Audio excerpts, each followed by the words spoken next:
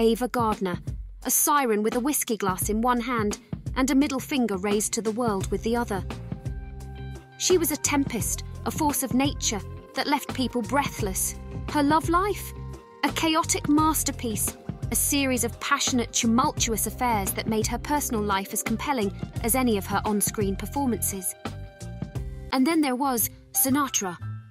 In the book The Secret Conversations by Peter Evans and herself, she laid it all out, raw and unfiltered, describing Frank Sinatra as the god of sex. Quoting Gardner, "The trouble was Frank and I were too much alike.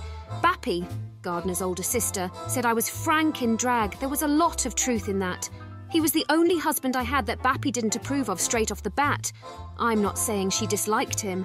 On the contrary, she thought he was great, but not for me. I should have listened to her." Gardner continues, "Here comes the sex part. He was good in the feathers. You don't pay much attention to what other people tell you when a guy's good in the feathers," she said.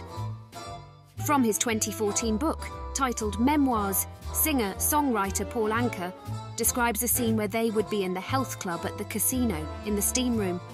Suddenly, a couple of giggling showgirls, also stark naked, would tiptoe in, or, occasionally, Frank would have ladies of the night brought in. Then he'd disappear to a little massage room to have sex with them. Is it me, or is it getting warm in here? Frank Sinatra, the god of sex. Gardner, she was brutally honest. Like my girlfriends say, when a man's that good in bed, you don't care about warnings or red flags. You just dive in, consequences be damned. And dive in she did, into a love affair that was as explosive as it was destructive. Sinatra, with his charm and his talent in the sack, he had Ava hooked. Gardner then goes on to describe the real Sinatra. She lays out that Sinatra had threatened suicide and overdosed many times just for attention. Frank and I had been married barely a couple of years. The marriage was obviously unravelling even then. I'm just surprised it lasted as long as it did. It was a bad time for Frank. Poor darling, he was so insecure. He was broke, he didn't have a job. He was hanging on to his place in Palm Springs by the skin of his teeth. It was the last real asset he had. If he'd lost that, it would have been the end of the line for him. He had made a lot of enemies in his good years, before the Bobby Soxers found somebody new to throw their panties at. Nobody wanted to be around him. There were no hangers-on. He didn't amuse them anymore. He couldn't lift a check. There was nobody but me. He had burned most of his bridges with the press. There was a catalogue of disasters. His voice had gone. AMGM had let him go. His agent had let him go. So had CBS.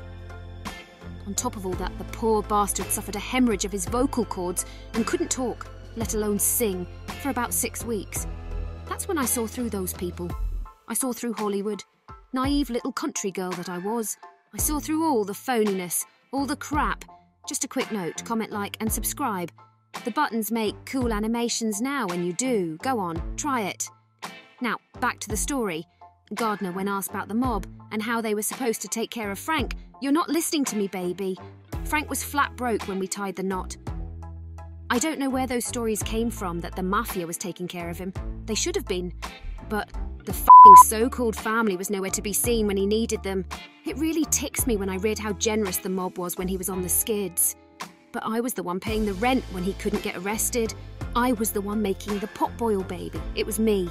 Wow, now just for the record, Sinatra's career turns around in 53 with the movie From Here to Eternity, where he wins an Oscar for Best Supporting Actor. I think I need a cocktail. Thanks for watching Over and Out. Like, comment and subscribe.